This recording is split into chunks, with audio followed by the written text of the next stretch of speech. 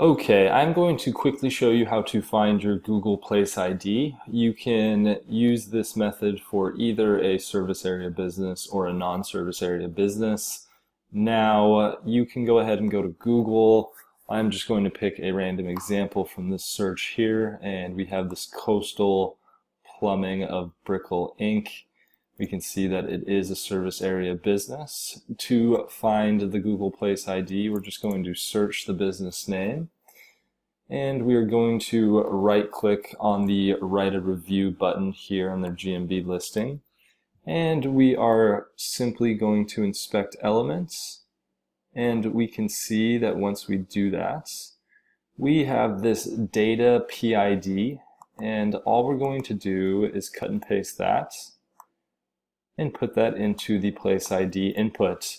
Now, this will help you when you are using the map URL and perhaps the system is having trouble picking up the actual address, or when you have multiple businesses that have the same name in the same area. So this is going to allow you to uniquely select the exact GMB listing that you want, and that is how you find the Place ID.